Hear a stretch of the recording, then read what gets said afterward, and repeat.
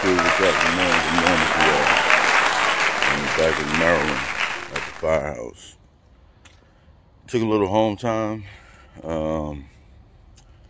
Had some things to do at the firehouse and some projects to take care of.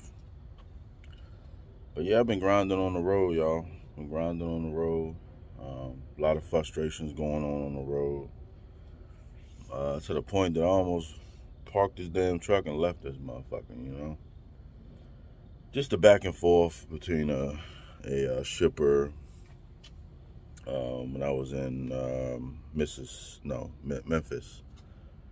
And, you know, they want you to show up with the trailers washed and stuff like that. I got the trailer from a shop in Dallas, and it was absolutely horrible. Like someone used it as a dumpster, and you know, it's not something that you could just push out with a broom and stuff like that, or blow it out. You know, why should you have to? So I went to get it washed. It took like an hour and a half. Everybody knows Blue Beacon. Sometimes, depending on the time of day you go, the lines are crazy. So I ended up being late to the call. I mean, to the call.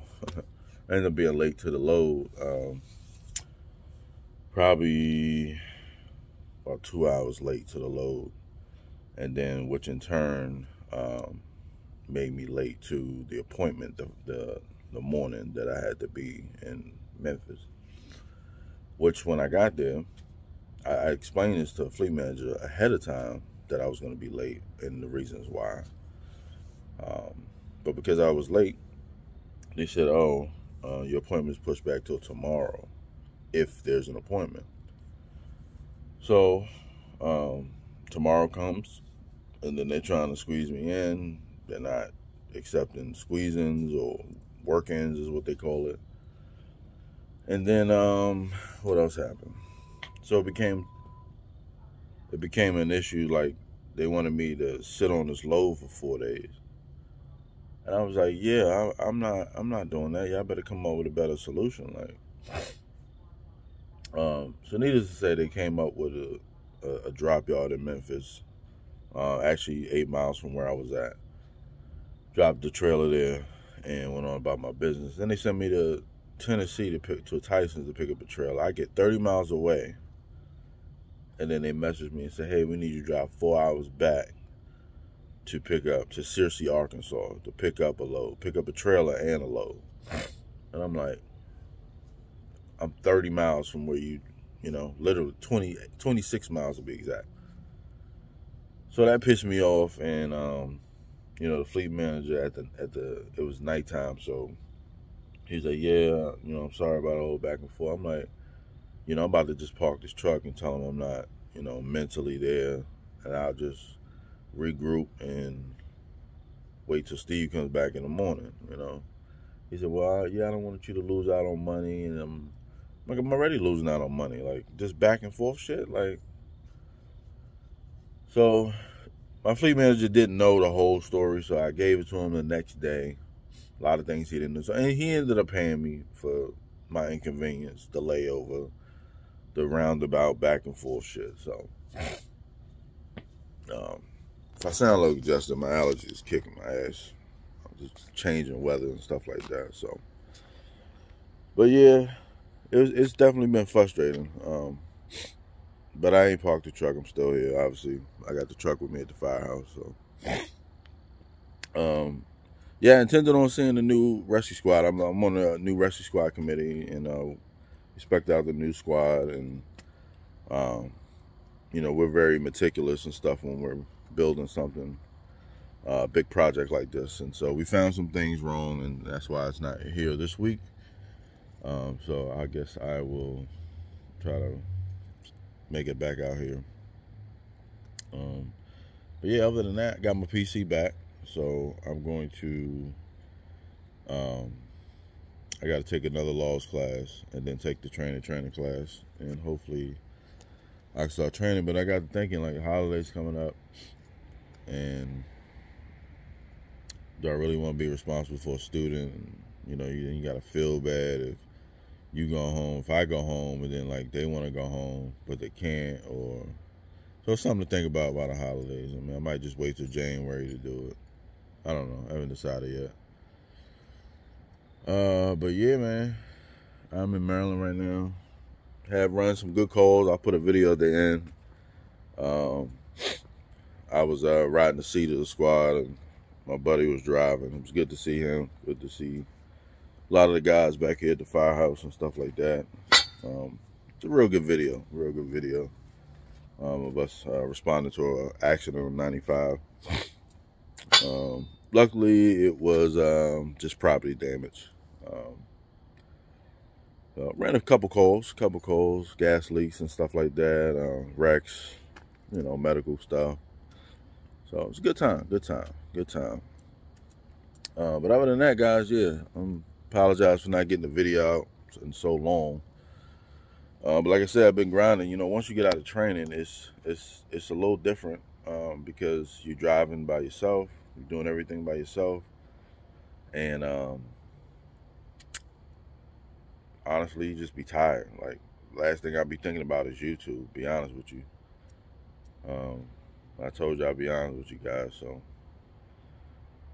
But yeah, I got some downtime. It's like 6 something in the morning, 6 or almost 7 now, so I'm an early riser. That hasn't changed. And I always used to get up in the morning when I stay at the firehouse and just clean, walk around, fix stuff. That's always been me. But that's what I did, y'all.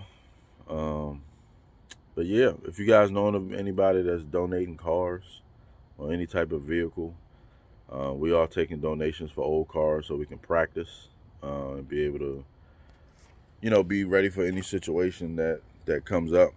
Because if you see back here, this is where we practice different scenarios of cutting cars. We had this one donated to us, you know, Volkswagen, and we had a couple cars back here that we, like I said, do different scenarios and stuff on. So, but yeah, donating vehicles, please let us know. And that's Berwyn Heights, Volunteer Fire Department, Berwyn Heights, Maryland. No Host Nation, Station 14. So, I'm not sure what I'm doing the rest of the day, if I'm driving or still the officer in charge. But when I'm not driving the tractor trailer, driving the tiller truck.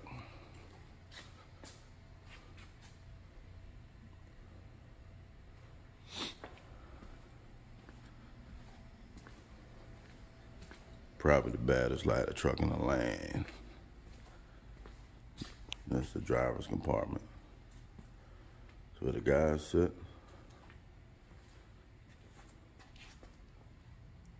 Oh yeah.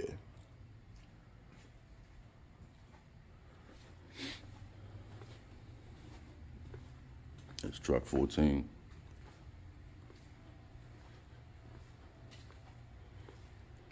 Everybody's still asleep, as you can see.